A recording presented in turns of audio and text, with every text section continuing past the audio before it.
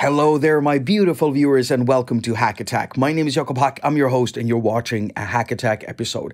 All right, the first part of this video is directed more towards app consumers, people who buy apps and uses apps. And the second part of the video is more directed to developers of apps.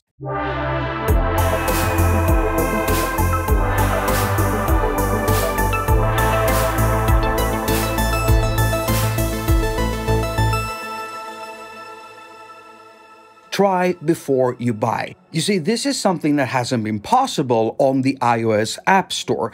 If we wanted to try out an app, it basically means we have to buy the app first. So you've had to, of course, rely on YouTubers and blogs and stuff to know what an app is. And you know, sometimes that's not enough. A lot of the time, it might not be enough. You might not know if you like a thing before you test that thing. And on desktop, trials has been a thing for as long as I can remember, at least. You download something, you get to try it out for like a month or something. Well, we haven't had that on iOS up till now. And the thing is, this has kind of flown under the radar because when I ask app developers about this, they still give me the same answer. Oh, it's not possible to make trials for apps.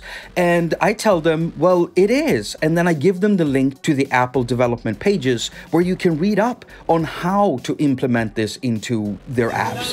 Hey, yo, what the fuck? And they all get either shocked or surprised that this is even a thing. And I haven't been able to find exactly when Apple did this. I don't know how long this has been possible for, but it is now. And so the question I want to put out there to the end consumer who might be watching this, the people buying apps, not just music apps, but any app, do you want trial periods? Do you need trial periods? Now, you can answer in two ways. You can either just comment down below, or you can go and find the poll that I put up in my community pages. If you're visiting my channel, just go to the community pages and you'll be able to see the poll at the top there. And if you scroll down, you'll see that I have more polls. If you answer any other polls, just know that you're being really helpful to me because I use that information when I make my content. So thank you in advance for answering my polls.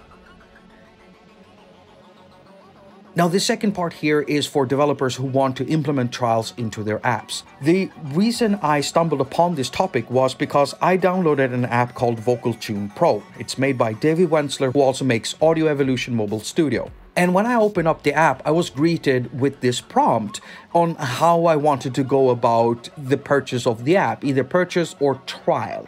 And so I instantly emailed him and asked him how this was possible because, to my knowledge, it wasn't.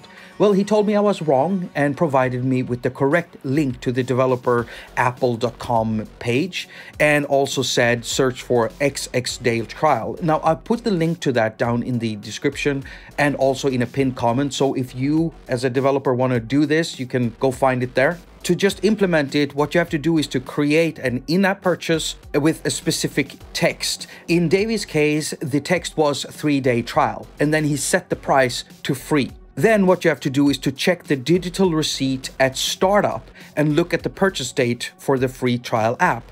If the XX amount of days has passed, then you can choose that the app stops functioning until the full purchase, which is another IAP.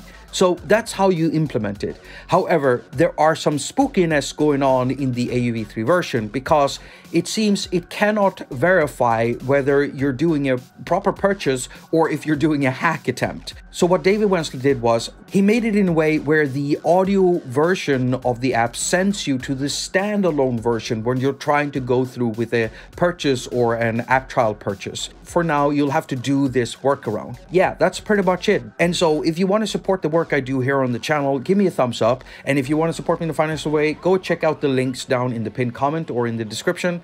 And that's it. As usual, I wish you a very productive week. Now go finger all of your stuff and have a lot of fun doing it.